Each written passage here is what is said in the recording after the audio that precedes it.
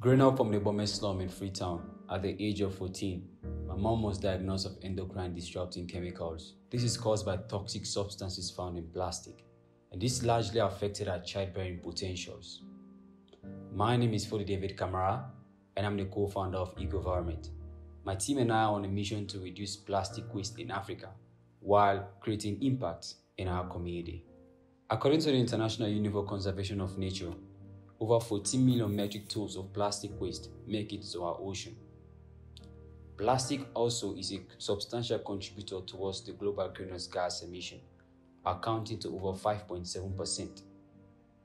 These problems inspire us to start Ecovironment, a social enterprise that utilizes an indigenous plastic extrusion technology to recycle plastic waste into sustainable paving tiles and eco bricks. Our solution is helping communities adopt sustainable lifestyles while saving 25% in cost of acquiring cement bricks.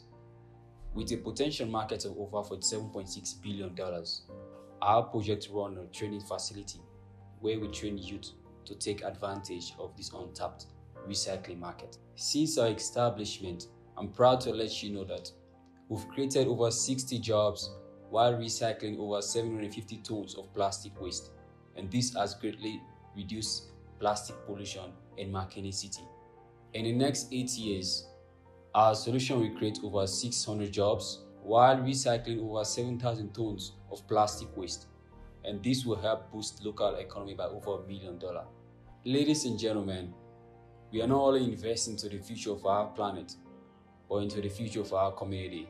We invite you to join us in this mission to create a sustainable planet, because together, the mission is certain. Thank you very much.